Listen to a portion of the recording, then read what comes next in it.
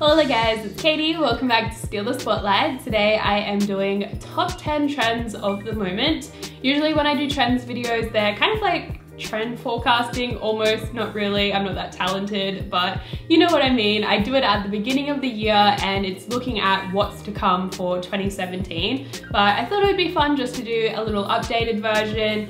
We're almost in the middle of the year, which is kind of scary, but just to chat about what people are actually wearing right now, what we're seeing all over Instagram, on bloggers, celebrities, all that sort of jazz. Let me know what you guys think of this top 10 sort of concept. I know they're super popular on YouTube. I watch a lot of them, so I was thinking about putting my own spin on it and introducing it into my channel as well. So yeah, I was thinking like top 10 fashion icons of certain decades, top 10 costume designs, that sort of thing. Let me know if you'd be interested, and if so, which categories. I thought we'd jump straight in with gingham because obviously this is everywhere, so you're probably borderline almost sick of it, but you kind of can't be sick of it because it's such a cute print. I love that we're starting to see people get more creative with gingham as well by mixing and matching different sizes of the print and also the print in different colors. Plus we're seeing it on all different sort of items now rather than just the dress, which is kind of still my personal favorite, but we can see it on shoes, bags, you name it, gingham is in that style. Obviously you guys have seen me in the tinted sunglasses trend a lot recently, and I feel like this has been hanging around since late last year, but it's really picking up speed now, which personally I prefer it a lot more than the mirrored reflective sunglasses that were massive in 2016. Yellow is definitely most popular when it comes to this trend and also my personal favorite. I wasn't expecting the dress over trousers trend to come back in such a big way, but it's totally having a moment currently, and it's not for everyone. I definitely shied away from it for quite a while, but just over the last few weeks I've really opened up to the idea, and it is so much fun to try out. If you are into the more quirky way of dressing that trend, then check out Korean street style for some inspiration. And if you're into the more chic blogger look, then Chriselle Lim definitely has your back. I really wanted to include the it color of the moment, if you will, but a few popped to mind. So I think you can take your pick of either pink, red, or yellow, or better yet, just mash all three together and come up with some sort of styling genius, because trust me, it can work. I know red and yellow feels a little bit McDonald's, Ronald McDonald-esque, but it can look really cute if done right. But of course, a monochromatic head-to-toe pink look can be bomb as well, especially if you're taking inspiration from the next trend, which is of course taking inspiration from the early 2000s, especially that ultra tacky Paris Hilton sort of look.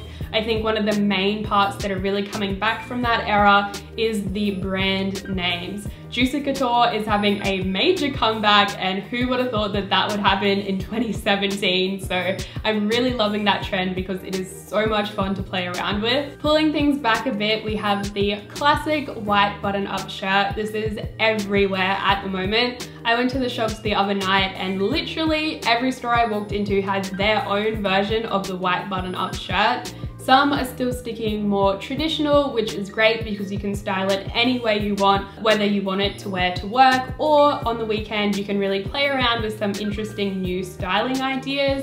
Otherwise, a lot of retailers are also doing their own redone version of the white shirt, which is including all sorts of bells and whistles. So definitely one that is very easily accessible and can be worked into just about anyone's wardrobe. In the last couple of seasons, we've seen designers shine a major spotlight on the 80s, and I think that for the most part, the general public is a little bit skeptical on it. It's definitely a lot more bold than some of the other decades we've been taking inspiration from lately. But one trend I can definitely get on board with is the PVC vinyl look. My favorite ways to incorporate this one is definitely through either a mini skirt, a pair of trousers, or even a long line coat can be a real standout piece. The shoe trend that just will not die is mules. Personally, I'm still loving it. It is like a lazy girl's best friend because you can just slip those bad boys on and get out the door.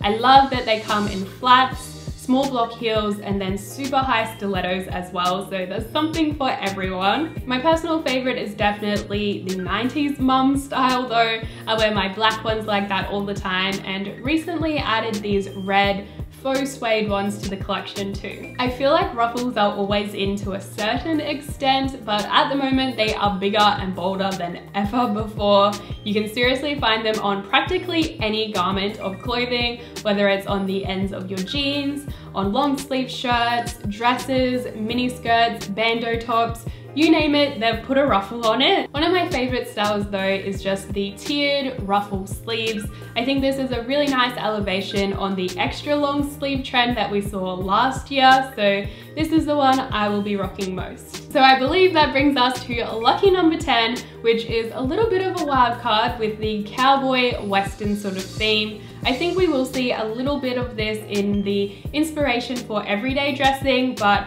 you can mostly look out for this during festival season. We are already seeing cowboy hats galore at festivals, so any of you guys who are in the warmer weather coming up into some festivals, definitely look out for a unique cowboy hat. At the moment, I only have a plain black one, but I do have a pink sequin number coming in the mail that I am very, very excited about. So those are just 10 trends that have caught my eye recently. Obviously, there is a lot more out there, so I'd love to hear from you in the comments on which ones are your favorite, whether I mentioned them in today's video or not. If you did enjoy the video though, please remember to give it a big thumbs up to help me out, and I guess I will just see you guys in the next one. Thanks for watching. Mwah!